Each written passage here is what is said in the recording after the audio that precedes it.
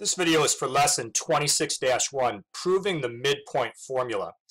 We're going to change the learning goals. Instead of writing coordinate proofs to prove that theorem, we're simply going to review how you use the midpoint formula. Midpoint formula was a topic from first semester of geometry class. It's a way to find the midpoint of a segment when the segment's on the coordinate grid. We're going to review how to do that, and then we'll do practice problems using that formula. Here's an example picture of when you would use the midpoint formula. Let's say that we're given 2 points. One of them is called P, the other is called Q, but those points could be called anything.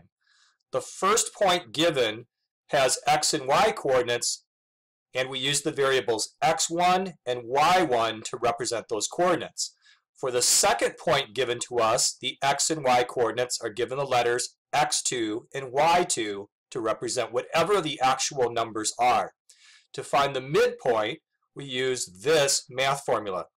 Students that were here first semester wrote this on a note page to use during a test, and I encourage you to write that on a note page for second semester as well.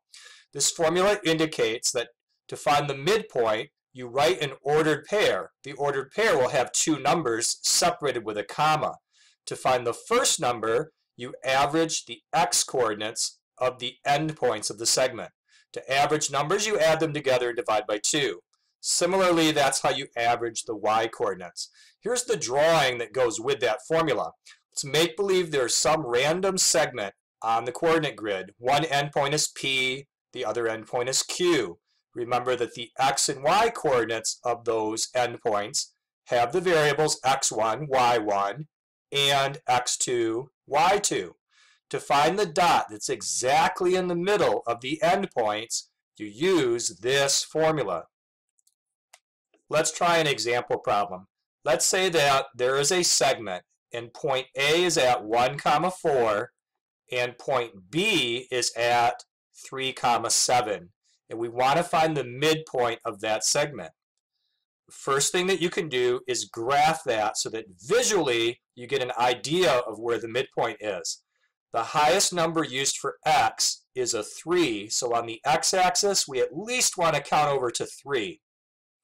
The highest number used for Y is 7, so on the Y-axis we at least want to go up to 7. Now we can plot the points. 1, 4 is right 1 and up 4, and 3, 7 is right 3 and up 7. So our segment is this short segment connecting those dots. Now, where's the midpoint of that segment?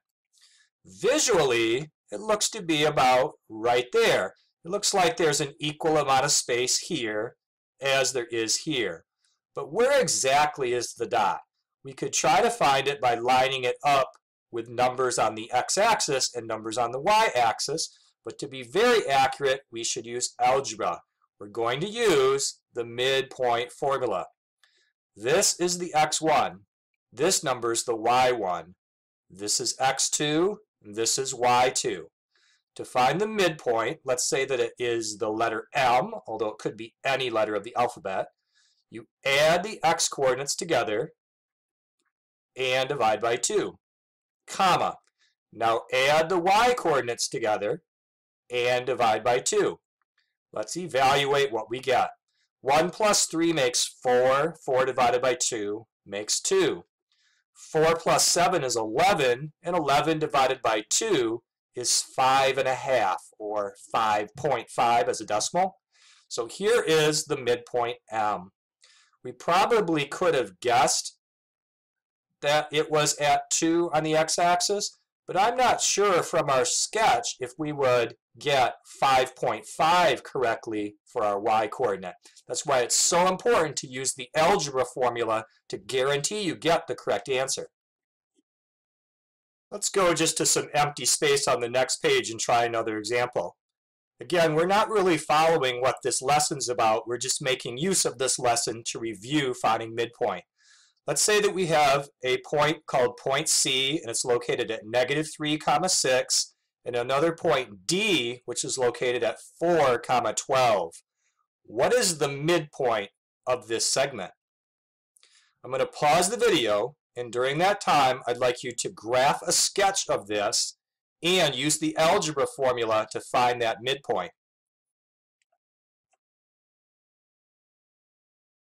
Here's the sketch. I could have gone however far I wanted on the x-axis, but I chose to go only to -3 and only to +4 because I was trying to make use of the numbers given to me and not waste my time. Now on the y-axis, I didn't make any negative numbers going down, and I went up to +12. Again, I paid attention to the numbers that were given to me for the letter y so that I wasn't wasting time doing a lot of unnecessary marks on the y-axis. Then I graphed point C and point D and connected them with this green segment. I visually located the middle of the segment, put a red dot there, and called it point M. Now let's find the exact coordinates of point M. You add the x coordinates together and divide by 2. Then add the y coordinates together and divide by 2. And evaluate this answer. -3 plus 4 is 1, and 1 divided by 2 is 1/2, or 0.5. 6 plus 12 is 18. 18 divided by 2 is 9. So point M is at 1/2, 9. In this lesson, we reviewed how to use the midpoint formula to find the dot that's exactly in the middle of a segment. Our practice assignment is going to be to do a whole lot of problems about finding the midpoint.